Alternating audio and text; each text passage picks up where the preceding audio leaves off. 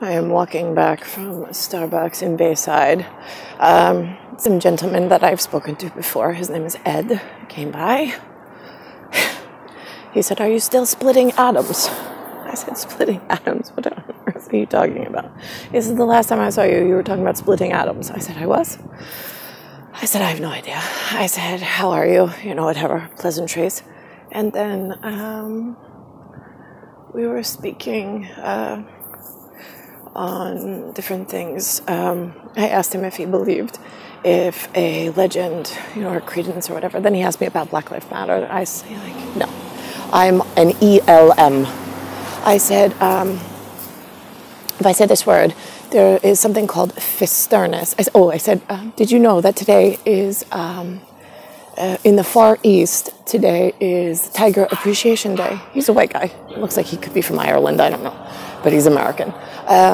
So he said, "No, I didn't. You mean Chinese?" And I said, "No, I'm speaking of the big, Russia is a big country, and there's fjord children, meaning the royal king's children, all over the place."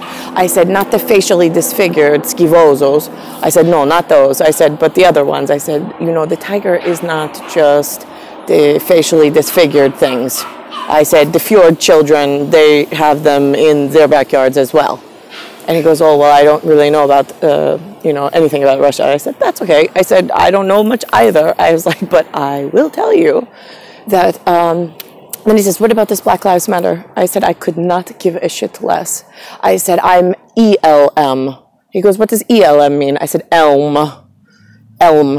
So then I said, have you ever, there's this thing called Finsternis. Now, there was, like, if I'm standing here speaking to him, see that tree, where that tree is?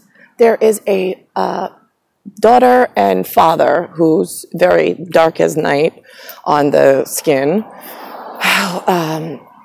And they were whatever. And I said to him, I said, "Listen to me."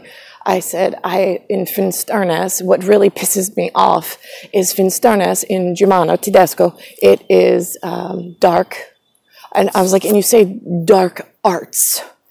Why does everybody just assume it's black skin? I said, it's made and known about for evermore by the pearl skin, not by whatever.